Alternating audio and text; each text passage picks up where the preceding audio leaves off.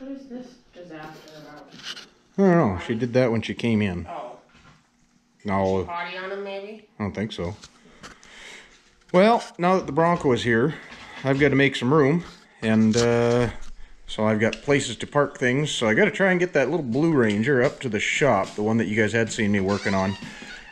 It'll actually be the first time that I have driven that thing further than just around the block. So I guess we shall see if this is going to work or not and just how bad it is. But right now we're waiting on bonded title stuff, and so here's first step, see if we can get it out of the driveway here, and yeah, then we'll see if we can't make it up to the shop.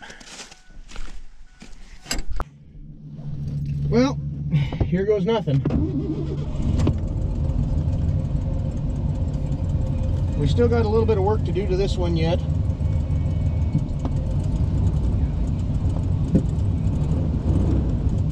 But I'm just not gonna do a whole lot until I got a title at this point. So we'll see how this goes. So it's basically, this one is just gonna get kind of put away, and we'll see.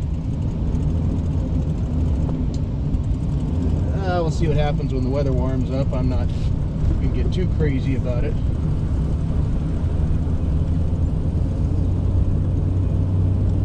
I got enough stuff to do to get ready for spring. Hooker's got a brake. Son of a gun's got a brake feeling like it's hanging up or something, though. I'll say that much.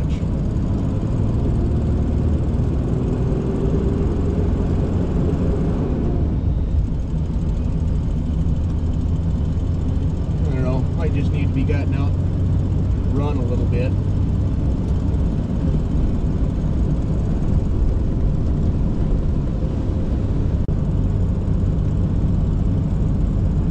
Well, it's running, but definitely not good. But,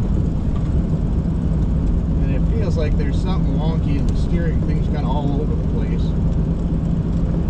But once again, like I said, till I've got a clear title on it, I'm really not gonna get crazy about much of anything.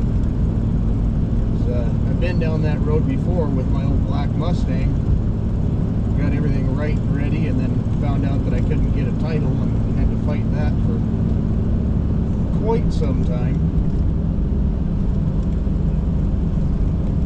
And I finally did get one, but it wasn't a real great process. It wasn't fun. I just don't want to be there again.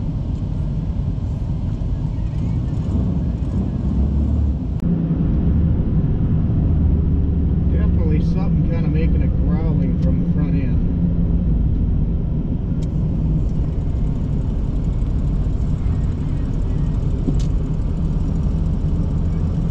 Oil pressure gauge is now all the way down. I'm going to hope that's just a sending unit or something, but I don't know. This thing is not feeling good.